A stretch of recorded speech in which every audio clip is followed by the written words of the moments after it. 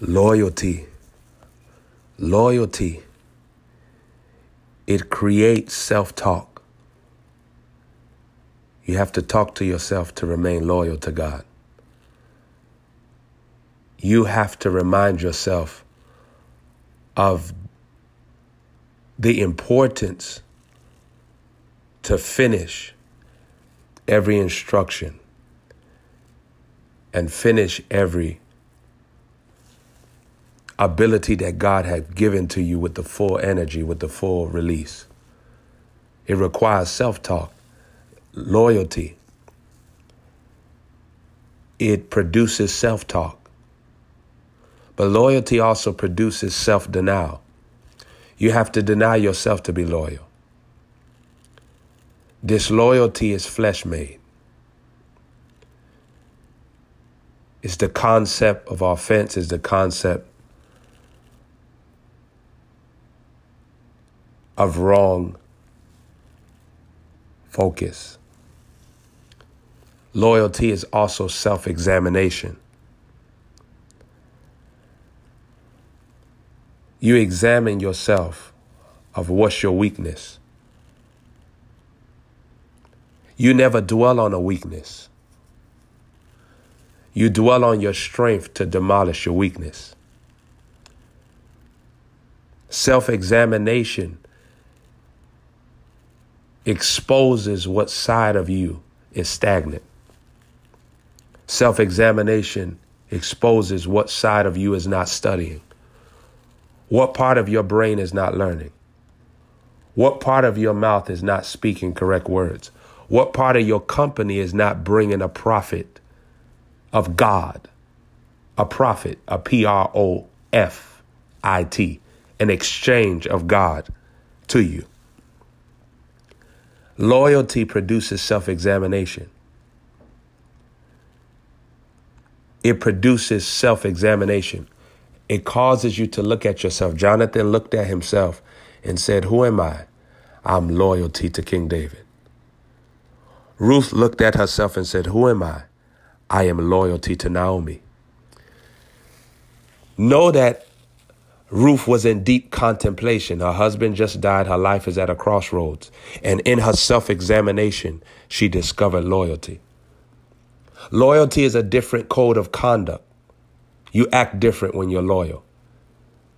Loyalty is not found in every environment, nor is loyalty a slave to its desires. Loyalty is not guided by urges. An urge is often a map to deception. Loyalty purges urges. Loyalty purges urges. Loyalty purges urges.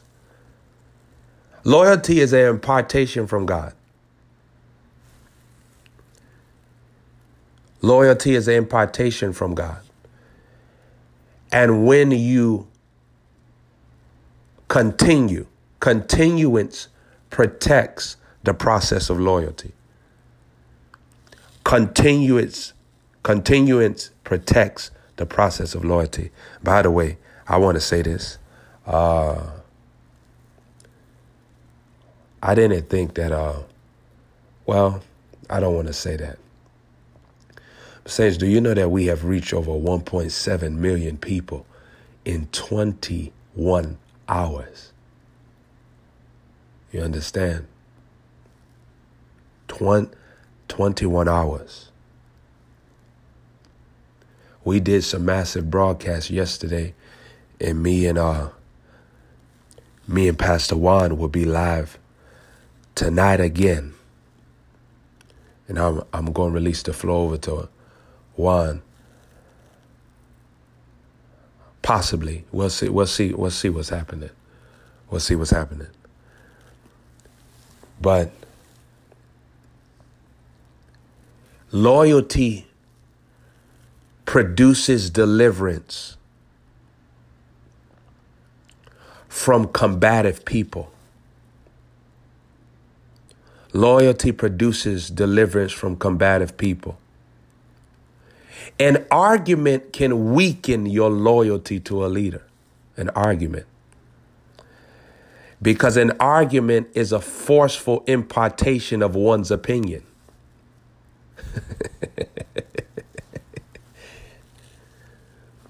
If I had a Prophet Joshua Holmes in my generation,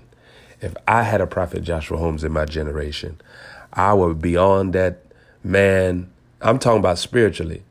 I'll be on him like white on rice.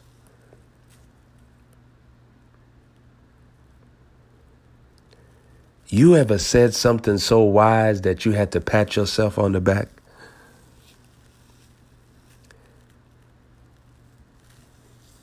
You ever said something so good that you had to rewind the tape yourself? Hold on, let me rewind this. I need to rewind it so I can hear it myself.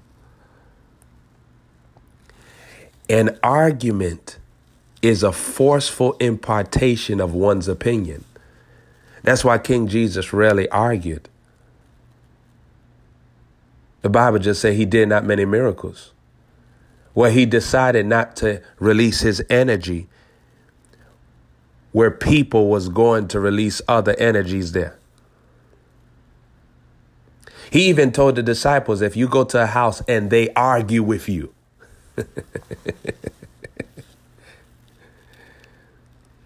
he said, dust your feet off. If you think about it, he's even telling them, if the house doesn't create your peace, meaning if they're not in agreement, don't release your energy. Loyalty is the ability to avoid arguments. Loyalty is an anointing to control your eyes. Loyalty is an anointing to control your eyes.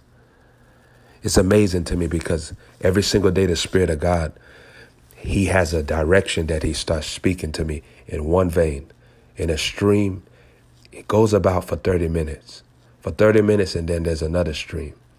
If you master a level of information, God gives you another level of information. You go to roles. Let me say it like this. I hear the Holy Spirit saying it like this. You go from chairs to rows to auditoriums. I'm sorry, Lord. This way he said, you go from chairs to rows to sections to auditoriums. It's the stages of multiplication. When God told Adam, be fruitful and multiply, you notice that fruit is something that you do. The fruits of the Spirit. Multiplication is not only financial and provisional, it's mental. So when you produce fruits, you automatically step into multiplication in your character. Multiplication happens in your mind. You multiply in wise thoughts.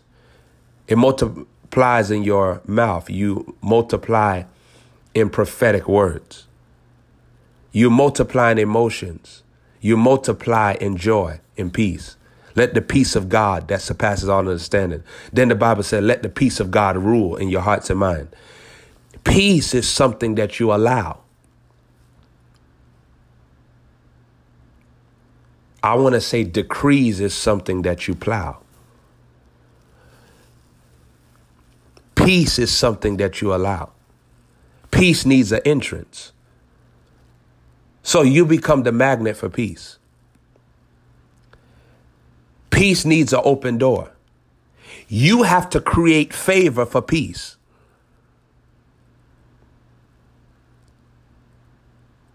You see, now I'm on another bracket of another row, another level of information.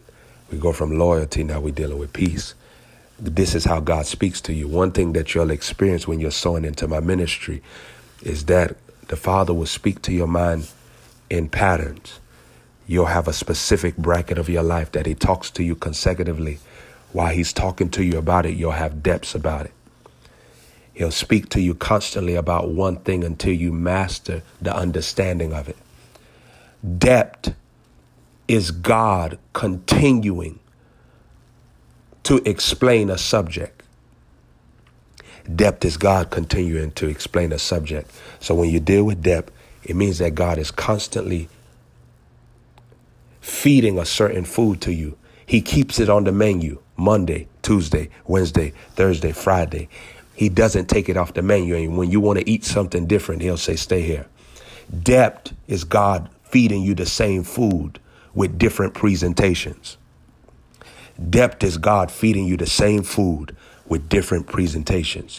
One of the anointings that's going to hit your life, if you're careful, you have to be careful to receive harvests when you sow. Because if you're careless, you'll forget that you're not just putting a seed in the ground, but you're receiving a seed inside of you. The beauty of honor is that you and God are impregnating each other. You're giving him the seed, which is your life. He's giving you his seed, which is his life. The beauty of honor is that there's a duplicate impregnation. Or I don't want to even say duplicate, because how God impregnates you is always bigger. You may give God one seed, God give you twins. One of the anointings that hit your life when you sow into my ministry is that your mind receives brilliance. Brilliance is the removal of clutter. Clutter produces the slavery to worry and stress. Scattered thinking increases your temptations. Scattered thinking produces scattered decisions. And without clarity in your mind, you'll become a slave and a victim in your choices. Another anointing that hits your mind is that you'll hear God giving you suggestions. A suggestion is not God giving you an instruction. A suggestion is God showing you the best decision for a certain subject. A suggestion is God imparting to you a pattern of how you should view a certain season you're in, how you should look at an opportunity. Another anointing that hits your life when you're listening to me and you're connecting to me is the ability to finish a goal that you have made weeks ago, months ago, years ago. There's a quickening, a prophetic quickening to remember what you have said in the past and to complete it. For some people, it's to gain 5 pounds. For some people, it's to lose 5 pounds. You don't ever want to set a big margin and say, I want to lose 40 pounds, because 40 pounds means that you're going to have to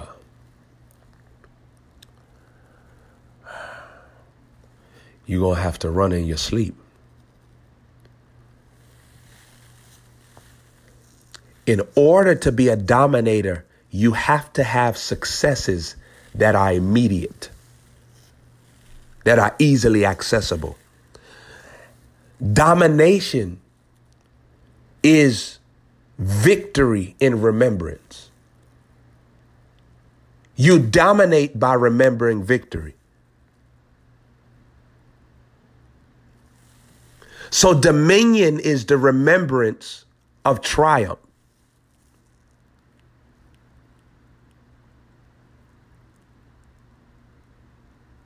Your memory is determining your dominion.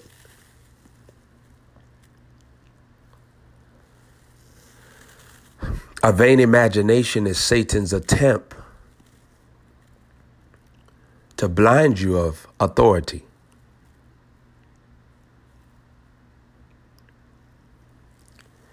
All of your learning is creating energy to dominate.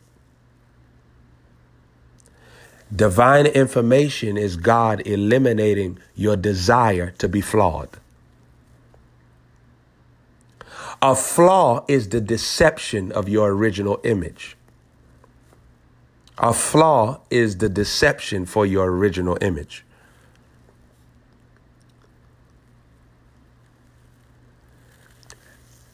Perfection is where you backslide into Genesis before the fall. All right, Selah.